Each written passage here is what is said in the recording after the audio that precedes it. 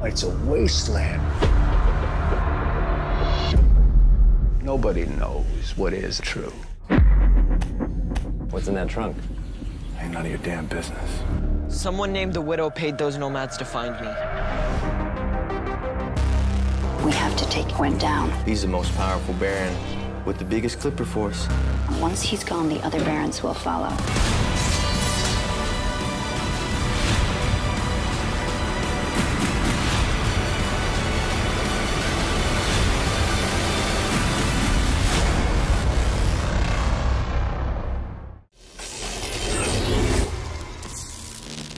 Into the Badlands Season 1 පටන් ගනිද්දම අපිට සනී කියලා හඳුන්වන බයික් කෙනෙක්ව මුණ ගැහෙනවා. මෙයන් මාර්ගයේ දෙප්පෙම හිටවල තියෙන්නේ බොහොම ලස්සනට වගා කරලා තියෙන ඔපි මල් වගාවක්. ඔය මාර්ගයේ තව ටිකක් ගෙදිරයට යද්දී මංජු පිටිම මරලා දාලා තියෙන මලසිරුව තොගයක් දකින්න ලැබෙනවා. මගේ මලසිරුව පරීක්ෂා කර බලද්දී මොකට තේරෙනවා මංකොල්ලකරුවන් පිරිසක් විසින් කරපු වැඩක් වෙන්න ඕනේ මේක කියලා. තමන්ගේ දුරදක්නෙන් කැලාව දිහා පරීක්ෂා කර බලද්දී කැලමැද්දෙන් පොඩි දුමක් මතුවෙනවා දකින්න පුළුවන් වෙනවා. ඒතුව හරියටම හරි. දැන් මේ මංකොල්ල කණ්ඩායම කැලමැද්දේ පොඩි පාටියක් දාන ගමන් තමයි සනි බොහොම විනීත විදියට මේ රොබස්ලා ඉස්සරහට ගිහලා අහනවා මොකද්ද ඔය පෙට්ටිය ඇතුලේ තියෙන්නේ කියලා. කොහොමවත් රොබස්ලා ලේසියෙන් අරින්නේ නැහැ. ඔවුන් සනිව වට කරලා හොට පහර දෙන්න උත්සාහ කරත් වැඩේ හරියන්නේ නැහැ. මොකද සනි කියන්නේ බොහොම දක්ෂ සටන්කරුවෙක්. අන්තිමට මේ ෆයිට් එකෙන් පස්සේ සනි මේ බොක්ස් එක ඕපන් කරද්දී කොළුවෙක් තමයි මේකෙන් එළියට එන්නේ. ඔහුගේ නම MK.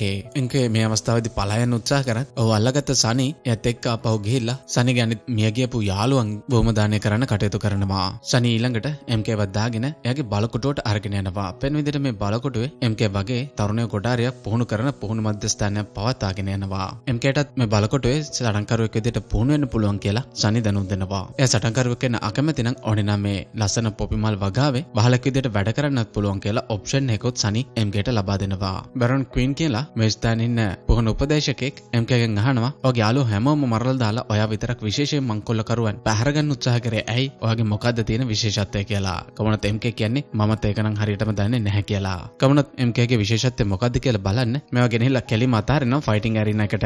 වෙන විදිහට කොයින් සටන් උපදේශකයෙක් විතරක් නෙවෙයි බලකටුවේ නායකයා. එයාගේ පුතා රයිඩර් මේ වෙලාවේදී එයාගේ තාත්තා ළඟට වෙලා කියන්නේ සනි අයියා අර මංකොල්ලකරුවන් ටික ඔක්කොම එයාට දැනුම් දෙන්නවත් නැතුව මරලා දැම්මේ කියලා. තබාට මැදිහත් වෙච්ච සනි කියන්නේ ඔව් මේ පළාතටම පිළිලයක් වෙච්ච මංකොල්ලකරුවන් කණ්ඩායම ඉතින් පණ පිටින් තියලා කොහොමටත් කෙනෙක් නැහැ කියලා. MK මේ අතරවාරයේදී එයාගෙන් පැහැරගත් ක්ලාස් එක බේරගන්න ආපහු තවත් ජෙලෙක් එක්ක ගැටුමක් ඇති කරගන්නවා දැකපු සනි MKව නතර කරනවා. ඒ වෙලාවේදී MK ළඟ තිබ්බ නෙක්ලස් එකයි සනි ළඟ තියෙන නෙක්ලස් එකයි ටිකක් එක වගේ හින්දා මේ දෙකම පරීක්ෂා කර බලන්න සනි අරගෙන යනවා. කොහොමවත් මේක හරියට පරීක්ෂා කරන්න වෙන්නේ නැහැ. රයන් ඇවිල්ලා MKට අයිතිලා තිබ්බ මේ නෙක්ලස් එක අරගෙන යනවා. ඒතර ක්වීන් එයාගේ පළවෙනි වයිෆ් වෙන ලිඩියා ගාව ගියාට පස්සේ එයා ටිකක් කෑ ගහනවා. දැන් ඔයා ටිකක් වයසයි ඒ හින්දා මේ බලකටුවේ බාරකාරීත්වයේ නායකත්වයේ වගේ දේවල් ටිකෙන් ටික ඔයාගේ පුතා වෙච්ච රයන්ට ට්‍රාන්ස්ෆර් කරා නම් ඔයාට නිදහසේ ඉන්න පුළුවන් කියලා. ක්වීන්ගේ අදහස නම් ටිකක් වෙනස් එකක්. ඔහු කියන්නේ බලකටුවේ පාලන මගෙන් පස්සෙන් අනිවාර්යයෙන්ම මගේ පුතාට යන්න ඕන කියලා එකක් නැහැ. ඒ සඳහා දක්ෂ විශ්වාසවන්ත කෙනෙක් තමයි අවශ්‍ය වෙන්නේ කියලා. කොහොමද රයන් මේ බලකොටුවේ නායකත්වයට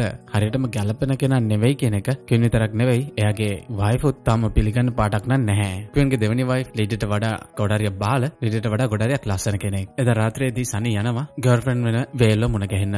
මේ වෙලාවේදී සනිට කියනවා එයා ප්‍රෙග්නන්ට් කියලා. වේල් කියන්නේ වහල් සේවයේ යෙදෙන අය වෙනුවෙන් ડોක්ටර් කෙනෙක් විදිහට වැඩ කරන කෙනා. කොහොමද ක්ලිපර්ස්ලාට කවදාවත් දරුවෝ හදන්න අවසරයක් නැහැ. ඒ බෙරන්ස්ලා වෙනුවෙන් තියෙන පක්ෂපාතීත්වය තහවුරු කිරීම සඳහා දාලා තියෙන විශේෂ නීතියක්. කොහොමද මේ දරුවෝ හදාගන්න සනිට ලොකු උමනාවක් තියෙන හින්දා වේල්ට කියනවා අපි එන මේ බෑඩ්ලෑන්ඩ්ස් වලින් සදාටම පැනලා ගිහිල්ලා කොහරි නිදහසේ ජීවත් වෙමු කියලා. හැබැයි වේල් කියන්නේ ෆින් කීයටවත් අපි දෙන්නට නිදහසේ යන්න අරින්නේ නැහැ. ඒගේ මුළු හමුදාව දාලා හරි අපිව අල්ලගන්නවා කියලා. මෙතර එදා රාත්‍රියේදී ක්ලිපර් කෙනෙක් වෙන්න පූර්ණ කඳවුරට බැදිච්ච MKට කලින් යාගේ නෙක්ලස් එක ගලවලා ගත්ත තරුණයම එදා රාත්‍රියේදී පහර දෙනවා. කොහොමවත් මේ වෙලාවේදී යාගේ ඇඟේ ලේ දකපු MKට යකා නැගිලා එයාගේ ඇඟෙන් ආපු අමුතු බලයකුත් පාවිච්චි කරලා වම තරුණ විදියට එයාට පහර දුන්න මේ තරුණයට ප්‍රහාරයක් කළ කරනවා. මේ සිද්ධිය දැක්ක සනි MKගෙන් ඔයාට මොකද්ද ලැබෙන සුපිරි බලය කියලා අහද්දී MK කියන්නේ එයාටවත් හරියට ඒක තේරුම් ගන්න බෑ. පොඩක් වෙලාවට තමන්ගේ තරහ පාලනය කරගන්න බැරි වෙලාවට වටපිටේ ඉන්න හැමෝම හොඳට තුවාල වෙලා ඉන්නවා දකින්නවා තමයි එයාට මතක් වෙන්නේ කියලා MK කියනවා. ඒ කියන්නේ එයාට මේ සුපිරි බලය හරියට පාවිච්චි කරන විදිය තමයි තේරෙන්නේ නැහැ කියලා සනිට පැහැදිලි වෙනවා. ඒ විතරක් නෙවෙයි MK ළඟ තියෙන මේ කම්පාස් එකේ බෑඩ්ලෑන්ඩ් වලින් එළිය තියෙන අරගෙන අස්රා කියලා පලාදට ඩිරෙක්ට් වෙලා තියෙන කියලා MK ගෙන් අහනවා මොකද්ද මේකට හේතුව කියලා. වෙන විදිහට MK බෑඩ්ලෑන්ඩ්ස් වලට එන්න කලින් මේ නගරේ තමයි ජීවත් වෙලා ඉඳලා තියෙන්නේ. සනිදර ආපහු පාරක් වේල බලන්න යාගේ නිවසට යමින් ඉඳිද්දි මස් දාගෙන ආපු ඝාතක පිරිසක් ඔහුට ඇටැක් කරන්න සූදානම් වෙනවා. කොහොම වුණත් සනිට වැඩි වෙහසක් දරන්න වෙන්නේ නැහැ. කොලි ඝාතකයන් ටිකව ඉවරයක් කරලා දාන්න. ඊට පස්සේ කළු කුඩයක් දාගෙන කළු ඇඳමක් අඳගත්ත කායකකින් එළියට බහපු මිනවා කියලා හඳුන්වන ගෑනු කෙනා එනවා සනිකාවට. කාඩ් එක පෙන්වුවට පස්සේ සනිට තේරෙනවා එයාත් බැරන්ස් කෙනෙක් කියලා. මගේ ප්‍රධාන ආදායම් මාර්ගය තමයි බොරතෙල්. මේ ගෑනු කෙනා සනිගෙන් ඉල්ලන්නේ MKව ඇයට බාර දෙන්න කියලා. මේ අතර MK රයන් හොරකම් කරගත්ත එයාගේ නෙක්ලස් එක හොයාගෙන එයාගේ කාමරේට රින්ගලින්දි රයන්ගේ අතට මහ වෙනවා. රයන් මේ වෙලාවේදී හෙටම මං ඔබ එල්ලලා මරනවා කියලා MKට තර්ජනය කරනවා. මේ විදිහට MK දා රාත්‍රියේම හිර කරලා දාලා තිනවා කියලා සනි දැනගත්ත ගමන්ම මේ හිරකට ඇවිල්ලා MKව නිදහස් කරගෙන රාස් උම මාර්ගය පෙන්නලා මනින්ම මෙහෙන් පිට වෙලා යන්න කියලා MKට කියනවා. මෙතන සනිව මුණ ගැහෙන්න අපොර කාන්තාව රෙස්ටෝරන්ට් එකක් ඉන්න අතරවාරයේදී මිනිසු කණ්ඩායමක් ඇවිල්ලා එව ඝාතනය කරන්න උත්සාහ ගන්නවා. වෙන විදිහට මේ කාන්තාවත් ලේසි පාසු කෙනෙක් නෙවෙයි. එව ඝාතනය කරන්න ආපු කුලී ඝාතක ඔක්කොම ටික ඉවරයක් කරලා දාලා අන්තිමට පණ පිටින් හිටපු කෙනෙක්ගෙන් දැනගන්නවා කුලී ඝාතකයන් එවල තියෙන්නේ ක්වීන්ගේ පුතා වෙන රයන් විසින් කියලා. බෑඩ්ලෑන්ඩ් වලින් එලියට යන පාරක් හොයමින් හිටපු MKට මේ අතරවාරේ ටිඩා කියලා තවත් සටන්කාරියක් මුණ ගැහෙනවා. වෙන විදිහට MK මේ ඇතුල් වෙමින් ඉන්නේ අර බොරතල් ව්‍යාපාරය සිදු කරන කාන්තාවගේ බල ප්‍රදේශයට. ටිඩා මේ විදිහට MKව එයාගේ නිවසට අරගෙන ගියාට පස්සේ තමයි දැනගන්න ලැබෙන්නේ මේ වීඩියෝ කියන බලවත් කාන්තාවගේ දුව තමයි MKව මේ නිවසට අරගෙන වෙලා තියෙන්නේ කියලා. MK ක්වීන්ගේ බලකොටුවෙන් පලාපු කෙනා කියලා හරියට හඳුනාගත්තට පස්සේ මේ කාන්තාව MKගෙන් ප්‍රශ්න කරනවා එයාගේ මේ නෙක්ලස් එක සහ බෑඩ්ලෑන්ඩ් වලට ගොඩාරියක් ඈතින් තියෙන අස්රා නගරය අතර සහ MK අතර තියෙන සම්බන්ධතාවය මොනවද ගේද කියලා. හැබැයි MK මේ කිසිම දෙයක් දන්නේ නැහැ කියලා බොරු කියනවා. ඊළඟට වීඩියෝ විශේෂ මර කණ්ඩායමක් හදා ගන්නවා බලකොටුවේ පාලනය ගෙන යන ක්වීන්ව බලෙන් පහ කරලා ඉවත් කරලා දාන්න. කොහොමද මේ මර කණ්ඩායම මුලින් මේ වැඩේට එච්චර කැමති වෙන්නේ නැහැ. මොකද මේ වීඩියෝ ළඟ ඉන්න ආරක්ෂක ගොඩාරියක් කාන්තාවන් හින්දා ඔවුන් විශ්වාස කරන්නේ කාන්තාවන් ගොඩාරියක් දොරවල් ඇති කියලා. හැබැයි මේ වෙලාවේදී ටිඩා එක ආරක්ෂකයෙකුට පහර දෙන විදිහ දැක්කට පස්සේ මේ මැරෙන්ට තේරෙනවා මොවුන් ලේසි පාසු කාන්තාවන් නෙවෙයි කියලා. අන්තිමට මේ මැර කණ්ඩායමට එකතු වෙන්න කැමැත්ත පළ කරනවා. මේ අතරේ MK ළඟ තියෙන විශේෂත්වය මොකද්ද කියලා හොයාගන්න කියලා වීඩියෝගේ දුව ටිඩාට එමිට කියනවා. ඒ වගේම වීඩියෝ කියන්නේ MKට තුවාල කරන්න ඕනේ එයාගේ විශේෂ බලය මොකද්ද කියලා හරියට අනාවරණය කරන්න. ඒ හින්දා ඔය ෆයිට් එකක් දාගෙන බලන්න එයාගේ බලය මොන වගේද කියන එක. මේ වෙලාවේදී MK එක ෆයිට් කරා ටිඩා හිතාමතාම MKගේ ඇඟිල්ලක් කපන වෙනුවට එයාගේ ඇඟිල්ලක් කපලා MK කියන්නේ විශේෂ බලයක් තියෙන කෙනෙක් නෙවෙයි සාමාන්‍ය කෙනෙක් කියලා එයාගේ අම්මට අඟවනවා. මේ අතර ක්වීන් සහ සනි ආශ්‍රම් පිටේ ડોක්ටර් කෙනෙක් මුණ ගැහෙන්න යනවා. නිතරම ක්වීන්ට එන මේ ඔළුව කැක්කුම මොකද්ද කියලා දැනගන්න. වෙන විදිහට මේ ડોක්ටර් සනිගේ ගර්ල්ෆ්‍රෙන්ඩ් වේල්ව හදා වඩාගත්ත වයසක ජෝඩුව. ක්වීන් පරීක්ෂා කර බලපු මේ ડોක්ටර් එයාගේ මොලේ ලේකටියක් හිරවෙලා තියෙනවා. ක්වීන්ට තව වැඩි දවසක් ජීවත් වෙන්න විදියකුත් නැහැ කියලා කිව්වට පස්සේ මේ දෙයාගේ හතුරු අතර යව කියලා තිබ්බ බයහින් ක්වීන් මේ ડોක්ටර්වයි එයාගේ වයිෆයි දෙන්නම ඝාතනය කරනවා. කොමාරි වේල්ගේ හදා වඩාගත්ත දෙමාපියෝ මේ විදිහට මරලා දාන දැක් පස්සේ සනිටක් ගොඩාරියක් ෂොක් වෙනවා. හැබැයි මෙයා මේ වෙලාවේදී කටවහගෙන ඉඳලා කලින් ක්ලිපර්ස් කණ්ඩායමේ නායක විදිහට වැඩ කරපු වෝල්ඩෝ මුණ ගැහලා මේ ගැන කතා කරනවා. මේ බෑඩ්ලෑන්ඩ්ස් වල ඉඳලා දැන් තමන්ට ජීවිතේම එපා වෙලා තියෙන කියලා සනි කියන ගමන් මේ අස්රා නගරයට ගියා නම් හොඳට ජීවත් වෙන්න පුළුවන් කියලා වෝල්ඩෝට කිව්වත් වෝල්ඩෝ කියන්නේ සමහර විට බෑඩ්ලෑන්ඩ්ස් වලටත් වඩා නරක වෙන්න පුළුවන් මෙහින් තියෙන ලෝකය කියලා. ඒ වගේමයි ක්වීන්ගෙන් ලේසියෙන් බෙහෙట్లా යන්න බැරි වෙයි කියලාත් වෝල්ඩෝ සනිට අනතුරු අඟවනවා. මේ අතර එදා රාත්‍රියේදී MK විදුව ටිඩා ළඟට ගිහිල්ලා එඩ මෙහෙන් පැනලා යන්න උදව් කරන්න කියනවා. මේ දෙන්න කොමරි පැනලා යන්න උත්සාහ කරත් වීඩියෝ අතරම දෙන්න වාට් වෙච්ච හින්දා දැන් උන් අලුතෙන් සකස් කරලා තියෙන මේ නොමැඩ්ස් කියන කණ්ඩායමේ සටන්කරුවෙක් විදිහට බලෙන්ම පුහුණු වෙන්න MKව යොදනවා. ඊළඟ දවසේ උදේ සනි සහ රයිඩර් විශේෂ මෙහෙයුමක් සඳහා පිට වෙලා යනවා. ඔහුගේ බලකටුවෙන් ටිකක් ඈත පිටලා තියෙන ගොඩනැගිල්ලකට. මේ ස්ථානේ පරීක්ෂා කර බලද්දී ඔර රහසෙම නගරෙන් පිට කරන්න සූදානම් කරලා තියෙන පොපිමල් තොගයක් තියෙන බොක්සස් වගේ කවුන්ට හොයාගන්න පුළුවන් වෙනවා. හැබැයි මේ වෙලාවේදී තමයි උන්ට තේරෙන්නේ මේක ඇත්තටම ඔවුන් කොටු කරගන්න අටවපු උගුලක් කියලා. වීඩියෝ විසින් හදපු මේ නොමැඩ් කණ්ඩායම තමයි දෙන්නට පාර දෙන්න ඇවිල්ලා තියෙන්නේ. වැඩි වෙලාවක් ගත වෙන කලින් ඔවුන්ට පුළුවන් වෙනවා රයන්ව හිර කරගන්න. බොහොම දක්ෂ විදිහට සටන් කරපු සනි හින්දා 202ක් විතර වෙච්ච මේ නොමැඩ් කණ්ඩායමේ 50%කට වඩා විනාශ කරලා දාන්න සනිට පුළුවන් වෙනවා. ඒ විතරක් නෙවෙයි රයන්ව බේරගන්නත් පුළුවන් වෙනවා. මොන් දෙන්නම බේරුණා කියලා හිතුවට අන්තිමට මේ නොමැඩ් කණ්ඩායමේ නායකයා නැවතවතාවක් සනිට දරුණු ප්‍රහාරයක් කළ කරන්න මේ ස්ථානයට කඩාවදිනවා. අවසානයේ නොමැඩ් කණ්ඩායමේ හිටපු MK සනිව අඳුරගත්ත හින්දා ඔහු බේරගන්න මේ වෙලාවේදී MK උදව් කරන විතරක් නෙවෙයි අන්තිමට සනිට කියන්නේ මේ බෑඩ්ලෑන්ඩ් වලින් එළියට යන විදිහක් එයා හොයාගත්තා. සනිත් මේ ගමනට එකතු වෙනවද කියලා MK අහනවා. කොමනත් ක්වීන්ගෙන් බේරලා යන වැඩේ ලේසි පාසුවකට නෙවෙයි කියලා සනි දන්න හින්දා MKවත් අරගෙන ආපහු ක්වීන්ගේ බලකොටුවටම යන්න ඔහු තීරණය කරනවා. තව ටිකක් කාලය අරගෙන පලායමේ සැලසුම ක්‍රියාත්මක කිරීමේ බලාපොරොත්තුවෙන්. මේ වෙලාවේදී බලකොටුවට ගිය ගමන්ම සනි කියනවා ක්වීන්ට පහර දීම සිද්ධ කරේ හිටෝගේ කණ්ඩායම විසින් කියලා. තමන්ගේ පුතාට පහර දුන්න කියලා දැනගත්ත දැනගත්ත ගමන්ම තව සේනාවකුත් අරගෙන ක්වීන් විඩෝගේ බලකොටුවටම පහර දෙනවා. අවසානයේ ක්වීන් සහ විඩෝ අතර ද්වන්ද සටනකුත් මේ නිවස තුළ සිද්ධ වෙනවා. විඩෝ බොහොම වේගවත් විදිහට සටන් කරත් ක්වීන් බොහොම ශක්තිමත් කෙනෙක්ින්ද මේ සටන එන්නම අතර දෝලන එකක් බවට පත් වෙන අතර වාරේ එකපාරටම ක්වීන්ට ලොකු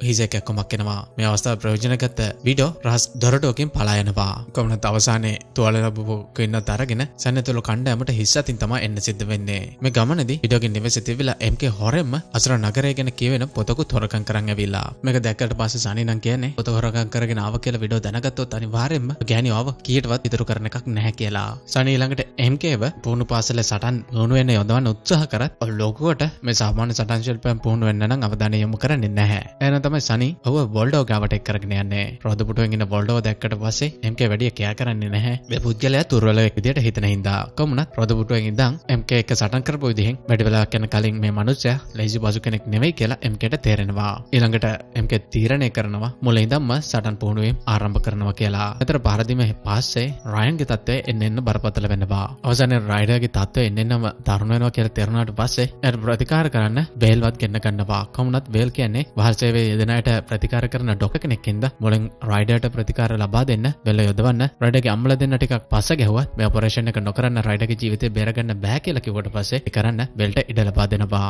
වැඩි වෙලාවක් යන කලින් මේ ඔපරේෂන් එකෙන් පස්සේ රයිඩර්ට සිහිනවා. රයිඩර් සිහියාපු ගමම කියන්නේ පාර දුන්න කණ්ඩායම විඩෝගේ නායකත්වයෙන් ක්‍රියාත්මක වෙච්ච කණ්ඩායමක් නෙවෙයි ප්ලෙෂර් මැන්ෂන් එකේ කණ්ඩායම තමයි මේකට වග කියන්න ඕන කියලා. මේක දැනගත්ත ගමම සනි MK දෙන්න මේ ප්ලෙෂර් මැන්ෂන් එකට ගමන් කරනවා. ඒ වෙද්දී විඩෝ සහ එයාගේ දුව ඇතුළු ක්වින්ගේ හමුදාවේ ප්‍රහාරයට ලක් වෙච්ච කණ්ඩායමත් ප්ලෙෂර් මැන්ෂන් එක හොයාගෙන මේ දිහාවට ඇවිල්ලා. හැබැයි වුන් එන්න කලින් MK සහ සනි මේ නිවසට පහර දෙනවා. සනිට හරි MKට හරි ප්ලෙෂර් මැන්ෂන් එකේ අයිතිකාරණියව අල්ලගන්න පුළුවන් වෙන්නේ නැහැ. ඇයිට කලින් තරප්පුවකින් පල්ලෙහාට පැනලා සියදිවි හානි කරගන්නවා. වෙලාවදී MK ටිකක් මේ ස්ථානයේ ඉන්නවා දැකලා කියන්නේ මේ ස්ථානය එච්චර ආරක්ෂිත නැහැ පුළුවන් ඉක්මනටම ඔයාලගේ බලකොටුවට ගිහිල්ලා ඉන්න කියලා. ටිඩා මේ පණවිඩ එයාගේ අම්මට කියන අතරවාරයේදී එයාගේ අම්මා ටිඩාගෙන් අහනවා අසුර නගරය ගැන සඳහන් වෙලා තිබ්බ උතර මොකදුනේ කියලා. ටිඩා හොඳටම දන්නවා මේක MK තමයි හොරකම් කරගත්තේ කියලා. හැබැයි එයා මේ වෙලාවේදී එයා මේක ගැන දන්නේ නැහැ කියලා එයාගේ අම්මට බොරු කියනවා. ක්වින් සහ සනි මේ අතරවාරයේදී විඩෝගේ බලය විනාශ කරලා එයාට අයිතිලා තියෙන තෙල්පතල් ටික අත් කරගන්න විදිය ගැන ප්ලෑන් කරනවා. ක්වින් මේ වැඩේට එයාට මිතුරු තවත් බැලන්ස් නායකයන් කීප දෙනෙක් එකතු කරගන්න තමයි බලාපොරොත්තු වෙන්නේ. මේතර MK වේලමුණ ගහන්න යනවා අර විශේෂ පොතත් අරගෙන. MKට දැනගන්න ලැබිලා තියෙනවා වේල් තමයි දේශේ නැත්නම් බෑඩ්ලෑන්ඩ්ස් වල ඉන්න දෙපණතින් ඉහළම ඉන්න කීප දෙනාගෙන් කෙනෙක් කියලා. කොමනත් මේ පොත ගැන පරීක්ෂා කර බලන්න වැඩි වෙලාවක් මිඩංගු කරන්න ලැබෙන්නේ නැහැ. හදිසියෙම ක්වින් වේල් වහගෙන එන්නේ එයාගේ හිසේ තියෙන මේ තදබල ඔලුව කැක්කව මොකද්ද කියලා බලන්න වේල්ගෙන් උදව් ඉල්ලන්න. අතර කැලෑමැද්දෙන් ගමන් කරපු වාහනයක් ඉස්සරහට දුවගෙන ගිහපු ටිඩා මේ වාහනේ නතර කරනවත් එක්කම මේක හිටපු ඩ්‍රයිවර්ට කැලෑමැද්දෙන් ආපු ස්පියර් එක පහරකින් මිය දෙනවා. ඊළඟට තවත් විඩෝගේ කණ්ඩායම කීප දෙනෙක් කැලෑමැද්දෙන් මතුවලා ක්ලිපර්ස්ට අයිති වෙලා තිබ්බ මේ වාහනේ සහ මේක ඇතුළේ හිටපු අනිත් සොල්දාදුවන්ව ප්‍රාණපයට ගන්නවා. MK ළඟ තියෙන බලය මොන වගේද කියලා පාලනය කරන්න වගේ දේවල් ගැන උගන්වන්න සනි MKව ටික බලකොටුවෙන් ඈත ප්‍රදේශයකට අරගෙන යනවා. සනිගේ අතේ පොඩි සීරීම් තුවාලයක් ඇති කර ගමම්ම තමගේ ලේ දැක්ක ගමම්ම MKගේ බලය ක්‍රියාත්මක වෙනවා. ඒ වගේමයි ඔහු එල්ල කරපු එක ප්‍රහාරයෙන් සනි ඈතට විසිකලා යනවා. ප්‍රහාරයෙන් සනිට සිහි නැති වෙන විතරක් නෙවෙයි බලය පාලනය කරගන්න බැරි වෙච්ච MKත් සිහි නැතුව ඇදගෙන වැටෙනවා. විඩ ඇතුළු කණ්ඩායම විසින් ඝාතනය කරපු අර ක්ලිපර්ගේ මලසිරුර රයිඩර් ඇතුළු කණ්ඩායමට එදා හැන්දෑවෙදී හොයාගන්න ලැබෙනවා. ජැකොබ් කියලා හඳුන්වන තවත් බැරෝන් කෙනෙක්ගේ ධනය මංකොල්ල කන්න ක්විනිසින් මේ සොල්දාදුව එව්ව කියලා තමයි මේ සොල්දාදුව මේ විදිහට ජැකොබ්ගේ කණ්ඩායම විසින් ඝාතනය කරලා තියෙන්නේ. කොමනත් ක්වින් හොඳටම දන්නවා එයාගේ කණ්ඩායම කරපු දෙයක් නෙවෙයි මේක. ක්වින් සහ ජැකොබ් අතර මේ වගේ ගැටුමක් හදන්න මේ වීඩියෝගේ වැඩක් වෙන්න ඕනි කියලා. කොමනත් ක්වින් මේ වෙලාවේදී එයාගේ පුතා රයන්ව යවනවා ජැකොබ්ගේ ප්‍රධාන ආරක්ෂකව මුණ ගැහිලා මේ සිද්ධ වෙච්ච දේ ගැන හරි පැහැදිලි කිරීමක් කරන්න කියලා. මෙන්න ඊළඟ දවසේ මේ සිපර් කියන කාන්තාව මුණ ගැහෙන රයන් ගිහිල්ලා එයාගේ තාත්තගේ පණිවිඩ මොන්ට කියනවා ඔවුන් දෙගොල්ල අතර ගැටුමක් හදන්න මේක වීඩියෝගේ කණ්ඩායම සිදු කරපු දෙයක්. එහෙම නැත්නම් මේකට ඔවුන්ගේ සම්බන්ධයක් නැහැ කියලා. මේ අතර සනි යනවා වේල මුණ ගැහෙන්න හිටි හැටියම ක්වින්ගේ හැසිරීම එන්නෙන්නම දරුණු වෙන්නේ ඇයි කියලා දැනගන්න. කොමුණත් වේල් මේ වෙලාවේදී කියන්නේ ක්වින්ගේ මොලේ තියෙන පිළිකාව හින්දා එයාට දැන්න තදබල ඔලුවක එක්කම හින්දා තමයි මෙයා ගොඩාරියක් තරහ අරගෙන වැඩ කරන්න කියලා. මේ තොරතුරුත් එක්ක තවදුරටත් බෑඩ්ලෑන්ඩ් වල ජීවත් වෙනවා කියන්නේ වේල් සහ ඔහුගේ ජීවිත දෙකටම ලොකු අනතුරක් කියලා තේරුම් ගත්ත සනි යනවා වෝල්ඩෝ මුණ ගැහිලා එයාට මේ බෑඩ්ලෑන්ඩ්ස් වලින් එළියට යන්න විදියක් හොයාගන්න උදව්වක් කියලා ගන්න. වෝල්ඩෝ මේකට මුලින් අකමැති වුණත් සනි සහ එයාගේ ගෑන් ළමයට දරුවෙකුත් ලැබෙන්න ඉන්නවා කියලා කිව්වට පස්සේ වෝල්ඩෝ සොල්දාදුවගේ ටෝයි එකක් සනිට ලබා දීලා විශේෂ කෙනෙක්ව මුණ ගැහෙන්න කියනවා. මේ වෙලාවේදී තවත් එක රහසක් අපිට අනාවරණය වෙනවා රයිඩර් සහ එයාගේ තාත්තගේ දෙවෙනි බිරිඳ ජේඩ් එක්ක හොර සම්බන්ධතාවයක් තියෙනවා කියලා. කොමුණත් ක්වීන්ගේ දෙවෙනි බිරිඳ විදියට ජේඩ් වඩාරිය බාල වයස කෙනෙක් හින්දා තමයි එයා මේ විදියට රයන් එක්කත් සම්බන්ධතාවයක් ඇති කරගෙන තියෙන්නේ. හැබැයි මේ දෙන්නගේ සම්බන්ධතාවය ගැන ලිඩියා හැම දැනගත්තොත් එහෙම මොන් දැන්නටම ලොකු අනතුරක් වෙන්න පුළුවන් කියලා තමයි රයන්ට මේ වෙලාවේදී කියන්නේ. ඒ වගේම ඉක්කොන්ගේ කලින් බිරිඳත් ලිඩියා විසින් වසදීන මැරුව කතාවත් මේ වෙලාවේදී රයන්ට දැනගන්න ලැබෙනවා. මේතර ක්වීන් සහ ජැකොබි අතර මුණ ගැහිම සිද්ධ වෙන වෙලාවට ආරක්ෂකයන් වගේකුත් සනි විසින් සූදානම් කරගෙන යනවා. කිසිම ප්‍රශ්නයක් ඇති වුණොත් එහෙම ඒකට මුහුණ දීමේ බලාපොරොත්තු වෙයි. කොහොමද ක්වීන් ජැකොබිට මේ සිද්ධ වෙච්ච දේ ගැන පැහැදිලි කිරීමක් කරමින් ඉදිද්දි ක්වීන් දිහාවට පොර ප්‍රහාරයක් එල්ල වෙනවා. ප්‍රහාරය එල්ල කරන්නේ වීඩියෝගේ කණ්ඩායමේ කෙනෙක්. පහරදීම සිද්ධ කරපු කෙනා පසුපසේ හඹා ගියපු MKට පසුව තමයි දැනගන්න ලැබෙන්නේ වීඩියෝ මේ කොන්ට්‍රැක්ට් එක ලබා දීලා තියෙන්නේ ටිඩාට කියලා. උට අවශ්‍ය කරලා තිබිලා තියෙන්නේ ජැකොබි සහ ක්වීන් අතර එකඟතාවයක් ඇති වෙන එක වළක්වන්න. වෙලාවදී මේ කරපු දේ බරපතලකම MK ටිඩාට කියන්න උත්සාහ කරත් ඒ වෙනුවට ඔහුට නැවත බාර දෙන්න ගියට පස්සේ තමයි MKගේ ඇඟේ ලේ හෙලනත්කම එයාගේ විශේෂ බලය ක්‍රියාත්මක වෙලා ටිඩාට ඊකට හරහට පහර දීලා ඉගලසෙර කරලා මරන්න දාන මොහොතකට කලින් වාසනාවට වගේ MKට සිහි නැති වෙනවා. මේ දේ දිහා බලාගෙන හිටපු සනි ඉක්මනින්ම වීඩියෝට අයිති වෙලා තියෙන මේ ආයුධයත් අරගෙන එකිනෙකට පහර දෙමින් හිටපු ක්වීන් ජැකොබි කණ්ඩායම් දෙක ඉස්සරහට ගිහලා කියන්නේ මේ දේ වීඩියෝ විසින් සැලසුම් කරලා කරපු දෙයක්. ඔයාලා දෙන්න අතරේ ගැටුමක් ඇති කරන්න කියලා. මේ දෙගොල්ල අතර මේ විදිහට ගැටුමක් ඇති වෙන අතර වාරේ වීඩියෝ කණ්ඩායමක් කැවලා බලකොටට ප්‍රහාරයක් කළ කරලා රයන්වත් පැහැරගෙන අවිල්ලා. කොමුණත් මේ සියලුම දේවල් වලට ජැකොබිගේ කණ්ඩායමේ ඉන්න සයිප උදව් කරලා තිනවා. මේ විදිහට පැහැරගෙන ආපු රයිඩර්ට වීඩියෝ විසින් ඔෆර් එකක් දීලා කියන්නේ මම ඔයාව ඊළඟ ප්‍රධානී බවට පත් කරනවා. ඔයාගේ තාත්තව අයින් කරලා. හැබැයි මට අස්රා සිටි එකේ මෙන්න මේ පෙන්ඩන්ට් එක දාගෙන ඉන්න තරුණයව හොලවන්න කොහොම හරි කියලා. පෙන්ඩන්ට් එක දාගෙන ඉන්න විශේෂ කෙනා වෙන කවුරුවත් නෙවෙයි MK. කොහොමවත් රයිඩර්ට ලොකුම නවත් වෙනවා. ඒගේ තාත්තා අයින් කරලා හරි බලකොටුවේ නායකත්වයට පත් වෙන්න. මෙතන සනි බෝඩ් විසින් ලබා දුන්න කී එක රිවර් කිං කියලා පුජ්‍යලකට ගෙනින් දෙනවා. ඔහු මේ බෑඩ්ලෑන්ඩ් වල ඉඳලා වහලුන් ඉම්පෝට් එක්ස්පෝට් කරන බිස්නස් කරන කෙනෙක්. මොකද දැන් බෑඩ්ලෑන්ඩ් වලින් එළියට යන විදියක් හොයාගන්න තමයි රිවර් කිංගෙන් උදව් අවශ්‍ය වෙන්නේ. රිවර් කිං මේ වෙලාවේදී සනිට උදව් කරන්න කැමැත්ත බල කරනවා. හැබැයි ඊට කලින් එයාගේ වහලුන් 28 දෙනෙක්ව ඝාතනය කරපු පෙන්ඩන්ට් එකක් තාගෙන ඉන්න තරුණයව හොයාගන්න උදව් කරන්න කියනවා. මේ හොයන්නේ වෙන කවුරුත් නෙවෙයි MKමයි. වීඩියෝ මේ අතර වරේ බලකොටුවේ හිටපු වහලුන් ඔක්කොම ටික එකතු කරගෙන ඔවුන්ට නිදහස ලබා දෙනවා කියලා පොරොන්දු වෙලා ඔවුන් හැමෝගෙම ලේ පරීක්ෂා කර බලනවා. කණ්ඩායමේ ඔවුන් හොයන විශේෂ කෙනා ඉන්නවද කියලා බලන්න. කිසිම බහලෙක් අතරින් ඔවුන්ට අවශ්‍ය කෙනා හොයාගන්න බැරුණාට පස්සේ ටිඩාව යවනවා. කැලේ ඔවුන් සෙට් කරලා තියෙන ට්‍රැප් එකටවත් මේ කොළුව අහුවෙලාද කියලා හොයාගන්න. මෙතන එදා රාත්‍රියේදී රාජ්‍ර නගරය ගැන කියවෙන පොතට සනි විසින් කොම්පාස් එක සෙට් කරනවා. ඊළඟ දවස් උදේ සනි MK ඇතුළු තවත් ආරක්ෂකයන් කණ්ඩායම පොදිසි මෙහෙයුමක් ආරම්භ කරනවා. ඊට ඇතුළු කණ්ඩායම සංගවිලා ඉන්න ස්ථානයක් හොයාගන්න. මේ වෙලාවේදී කලින් රාත්‍රියේදී සනි විසින් ඇක්ටිවේට් කරපු කොම්පාස් එක ගැන විස්තරෙත් MKට කියනවා. සමහරට බෑඩ්ලෑන්ඩ් වලින් එළියට යන විදියක් ගැන කොම්පාස් එකෙන් උදව්වක් කරගන්න පුළුවන් වෙයි කියලා තමයි සනි කියන්නේ. උන්ගේ එක ආරක්ෂකයෙක් මේ අතරේ වීඩියෝ විසින් අටවපු උගුරකට අහු වෙනවා. කොහොමවත් පළවෙනි දවසේ පරීක්ෂා කිරීම වලින් වීඩියෝ ඇතුළු කණ්ඩායම ඉන්න ප්‍රදේශය ගැන කිසිම හොඩාවක් හොයාගෙන බැරි වෙච්ච දැන මොන් කැලේම කඳුරුලා ගන්නවා එදා රාත්‍රියේ ගත කරන්න. මේ අතර වාරේ තමයි ටිඩා MKව හොයාගෙන ඇවිල්ලා හොර රහසෙම ඔහුට කියන්නේ වීඩියෝ දැනටම තෝගෙන ගොඩාරියක් විස්තර දැනගෙන තියෙනවා. එහෙනම් වම පරිස්සමෙන් ඉස්සරහට කරන්න වෙනවා කියලා. මේ අතරේ තමයි සනි එක පාරටම ටිඩා වහුක් කරගන්නේ. MK මේ වෙලාවේදී ටිඩාට යන්න අඩේ ඉන්න කියලා කිව්වත් සනි ඒකට අහුම්කම් දෙන්න පාටක් නැහැ. වීඩියෝ ඇතුළු කණ්ඩායම සංගවිලා ඉන්න ස්ථානයක් ගැන ටිඩාගෙන් ප්‍රශ්න කරන්න තමයි ඔහුගේ ඊළඟ සූදානම. මෙතන රයිඩර් යනවා එයාගේ CEO මුණ ගැහෙන්න. ඔහුට අවශ්‍ය කරලා තියෙන්නේ මේ අසර නගරය ගැන එයාගේ CEO දන්න දෙයක් තියෙනවා නම් දැනගන්න. මේක ඇත්තටම පුරාවෘත්තයක් කියලා තමයි එයාගේ CEO කියන්නේ. බොහොම ශාස්ත්‍රීය ඕනෑම මිනිසෙකුට නිදහසේ ජීවත් වෙන්න පුළුවන් නිජ භූමියක් කියලා තමයි මෙයාගේ CEO අසර නගරය ගැන දන්න දෙයක් කියන්නේ. ඊළඟ දවසේ එළි වෙනකම්ම ටිඩාගෙන කිසිම තොරතුරක් නැති දැන ටිඩාතුළු කණ්ඩායම කැලේ පරීක්ෂා කර බලනවා. ටිඩාට අතර මොකද සිද්ධ වුනේ කියලා හොයාගන්න. ටිඩාගේ ආයුධයක් ගහක ගහලා තිබිලා උන්ට හොයාගන්න ලැබෙනකොට තේරෙනවා සනිතුළු කණ්ඩායම ටිඩාව පැහැරගෙන කියලා. එදා රාත්‍රියේදී සනි ගිහිල්ලා කියනවා ඔවුන් වීඩියෝගේ ප්‍රධාන ආරක්ෂකයෙක් ගත්ත කියලා. ගෙන් මේ වෙලාවේදී සනිට මතක් කරනවා ඔය සම් බැල් අතර තියෙන සම්බන්ධතාවය ගැන මම දන්නවා. කරුණාකරලා ඒක නතර කරන්න. මොකද නීතියට අනුව ක්ලිපර්ස්ලට සම්බන්ධතාව පවත්වන්න තහනම්. උන්ට පුළුවන් ඔවුන්ගේ ස්වාමීන්ට සේවය කරලා මේ යන්නේක විතරයි. මෙතන ටිඩා සෙර් කරලා තියෙන ස්ථානයට MK එක සනි යන්නේ වීඩියෝ සංගවිලා ඉන්න ස්ථානය ගැන තොරතුරු හොයාගන්න ප්‍රශ්න කිරීම ආරම්භ කරන්න. හැබැයි ඊට කලින් වීඩියෝත් මේ ස්ථානයට කඩාවැදිලා තිනවා ටිඩාව නිදහස් කරගන්න. එනෝ සනි වීඩියෝ අතර ලොකු සටනක් ඇති වෙනවා. මේ සටන ආස්සේ MK උත්සාහ කරනවා ටිඩාව නිදහස් කරගන්න. හැබැයි ඒක ආරක්ෂකයෙක් එක ටිඩා ලබා දෙන්නේ නැහැ. මේ වෙලාවේදී තමන්ගේ පවර්ස් ඇක්ටිවේට් කරගන්න එයාගේම ඉතිහාල කපා ගන්න MK මේ වෙලාවේදී කටයුතු කරනවා. ශනික වෙල්ල වෙච්ච ප්‍රහාරයක්ම මෙතනට ආරක්ෂකව සියලු දෙනා මිය නතර වරේ ඊට පුළුවන් වෙනවා ටිඩාවත් අරගෙන මේ ස්ථානෙන් පලා යන්න. සනි මේ දෙන්නගෙම පස්සේ බලකොටුවෙන් පිට වෙනකම්ම හඹාගෙන ගියත් ටිඩා වීඩියෝ දෙන්නට පලා යන්න පුළුවන් වෙනවා. මේ ඇතිවෙච්ච සටන හොර රහසයම ක්වින් බලාගෙන ඉන්නවා. ඒ වගේමයි ඔහු මෙච්චර කල් හොයාගෙන හිටපු කොළුව වෙන කවුරුවක් නෙවෙයි මේ MK කියලාම ඔහුට GSM කරගන්න පුළුවන් වෙනවා. එදා රාත්‍රියේදී සනි යනවා අර රිවර් කිං මුණ ගැහෙන්න. එයාගේ බාලුන් 28 දෙනෙක්ව ඝාතනය කරපු කෙනාගේ ඔළුව කියලා මල සිරුරකින් කපාගත්ත ඔළුවකුත් අරගෙන. මෙතන අපිට දකින්න පුළුවන් වෙනවා ආහාර විෂවීමක් හින්දා රෝගාතුර වෙලා වෙලා ඉන්න ජේඩ්. එයාට උදව් කරන්න මේ වෙලාවේදී ක්වීන්ගේ අනිත් බිරිඳ ලිඩියා විසින්. ක්වීන් මේ වෙලාවේදී ජේඩ් බලන්න එන්නේ ලිඩියාගේ බෑග් එකේ තිබ්බ විස සහිත පැලෑටි වගේකුත් එළියට අරගෙන. මේ වෙලාවේදී ජේඩ් වාස දීලා තියෙන ලිඩියා කියලා පැහැදිලි වෙනවා. කමනත් මේ වැඩේ ඇත්තටම කරලා තියෙන්නේ ජේඩ් විසින් තාම ලිඩියව මේ වැරද්දට අවු කරන්න. එයාට අවශ්‍ය කරලා තියෙන්නේ ක්වීන්ගේ පළවෙනි බිරිඳ වෙන ලිඩියව ඉවරයක් කරලා දාලා නැත්නම් අයින් කරලා දාලා හරි එයාට ස්ථීර ක්වීන්ගේ බිරිඳ බවට පත් වෙන්න. ඉතින් විදියටම ජේඩ්ගේ ප්ලෑන් එක ක්‍රියාත්මක වෙලා ක්වීන් විසින් ලිඩියව බලකොටුවෙන් පාන්නලා දානවා. මේ විදියට නැවතයාගේ තාත්තගේ ළඟට ගියාට ලිඩියව නැවත පිළිගන්නේ යාගේ තාත්තා මුලින් කැමති වෙන්නේ නැහැ. කොහොමනත් අය කීකරු කෙනෙක් විදියට ඉන්නවා කියලා බෑගෑපත් වුණාට පස්සේ ලිඩියව මල් 7කින් නාවලා විශේෂ චාරිත්‍ර වාර ගණනාවකට පස්සේ පිරිසිදු කරලා ඔවුන්ගේ ගෙදරට බාර ගන්නවා. සනි මේ විදියට බෑඩ්ලෑන්ඩ් වලින් පලා යනවා කියලා රහස් ඔත්තු කරන මාර්ගයෙන් දැනගත ක්වීන් සනිව තරංගොට ගන්නවා. ඒ වගේම එයාගේ ප්‍රධාන ආරක්ෂක විදියට ක්ලෙවර් කෙනෙක් විදියට පුහුණු වෙච්ච MKව පත් කරනවා. සනිගේ ගර්ල්ෆ්‍රෙන්ඩ් වේල්වත් ටිඩා විසින් මේ අතර වාරේ පැහැර ගන්නවා. සනි එක්ක සිද්ධ වෙච්ච කම්බැට් එකේදී සිද්ධ වෙච්ච තුවාල වලට ප්‍රතිකාර කරන්න තමයි වේල්ව මේ විදියට පැහැරගෙන අරන් ඇවිල්ලා තියෙන්නේ. ටිඩාගේ තුවාල වලට ප්‍රතිකාර කරාට පස්සේ වේල්ව නැවත වතාවක් එයාගේ නිවසට ටිඩා විසින් අරලවනවා. ටිඩාට අන්තිමට වේල්ව විසින් කියන්නේ ටිඩෝ ඔය වතකොලොක් විදියට තමයි පාවිච්චි කරන්නේ. ඒකින්ද මම එයාගේ තුවාල වලට ප්‍රතිකාර විදියට බොන්න බෙහෙත් කුපි 3ක් තියලා ඇති. 3න් 2ක්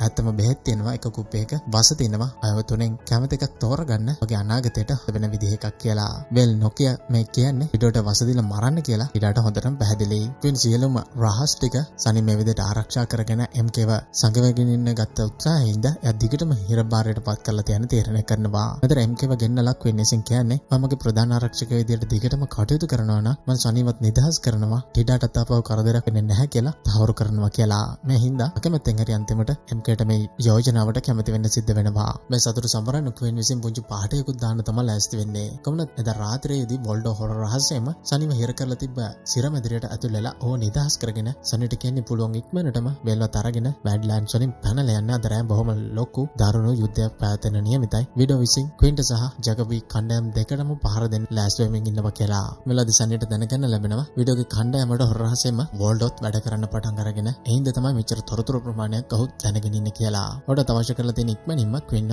පාලන බලෙන් ඉවත් කරලා දාන්න. වෝල්ඩෝ මෙතන පිට වෙලා යන කලින් සනිට MK ළඟ තියෙන අර බෙන්ඩන් මක්ක වගේම එකක් ඔහුට ලබා දෙන්නේ. සනිව පුංචි කාලේදී හොයාගනිද්දි මේ බෙන්ඩන් එක සනි ළඟ තිබ්බ කියලා කියන ගමන් නගරයට ගමන් කරමින් හිටපු ක්වීන් සහ MK දෙන්නම දා රාත්‍රියේදී කොට කර ගන්නවා. ඊටෝ ඒ වගේමයි එයාගේම පුතා වෙච්ච රයිඩර් ඇතුළු කණ්ඩායමක් විසින් බරන් විදිහට කෙරළු පලඳන්න රයිඩර්ට තියෙන ආසාව හින්දා තමයි එයාගේ තාත්තවත් මරලා දාන්නේ. ඊටෝගේ කණ්ඩායමට එකතු වෙලා තියෙන්නේ. මේ වෙලාවේදී එල්ල තියෙන තර්ජනය නැති කරලා දාන්න නම් කම කරන්න පුළුවන් දේ MKගේ බලය පාවිච්චි කරන එක කියලා තියෙන කරපු ක්වීන් ඒක කඩු අරගෙන MKගේ අනවා. මේත් එක්කම සුපර් පවර්ස් ක්‍රියාත්මක වෙච්ච MK දිගට හරහට මෙතන හිටපු විඩෝගේ මිනිස්සුන්ට පහර දෙන්න පටන් ගන්නවා. මේත් සිද්ධ වෙන සටන එකඳලා හැංගිලා බලාගෙන හිටපු කින්දේහවට ආපු රයිඩර් ඒකෙම තාත්තගේ පපුවට කඩුවෙන් අල්ලලා ඔහුව මරලා දානවා. වාසනාවට මේ ස්ථානයට දෝගෙන ආපු සනි MKව නතර කරන්න උත්සාහ කරත් MKට වගේම විශේෂ පවර්ස් තියෙන හිමිවරු 3 දෙනෙක් මේ ස්ථානට ළඟා වෙලා ඒත් එක්ක සටන් කරන්න පටන් ගන්නවා. වෙන විදිහට MKට තියෙන පවර්ස් වගේම හා සමාන පවර්ස් මේ හිමිවරු 3 දෙනාට තියෙනවා වගේ. අන්තිමට මේ හිමිවරු 3 දෙනා සනිටත් පහර දීලා MKටත් සෙහෙනති කරලා දාලා ඔහු මේ ස්ථානේ පැහැර ගන්නවා. ඉතින් ඇත්තට මේ MK කියන්නේ කවුද? එයාට තියෙන මේ විශේෂ බලය මොකද්ද? මේ අස්රා නගරය කියන්නේ මොකද්ද? ඒක කොහෙද තියෙන්නේ? සනි ගිරණම මොන වගේ වේවිද? මේ බෑඩ්ලෑන්ඩ් වල ජරා පාලනයකට මේ විදිහට පවතීද? මේ හැම දෙයකටම උත්තර දැනගන්න නම් බෑඩ්ලෑන්ඩ් සීසන් 2 එකත් ඔයාලට බලන්න සිද්ධ වෙනවා. ඒකත් එක වීඩියෝ එකක් දිහටම අරගෙන එන්න ඉදිරියේදී බලාපොරොත්තු වෙනවා. ඉතින් වීඩියෝ එක බලපු හැමෝම මතකතුව ලයික් එකක් දාලා කමෙන්ට් එකක් දාලා මතකතුව යාළුවන්ට බලන්න ෂෙයාර් කරගෙන යන්න අමතක කරන්න එපා.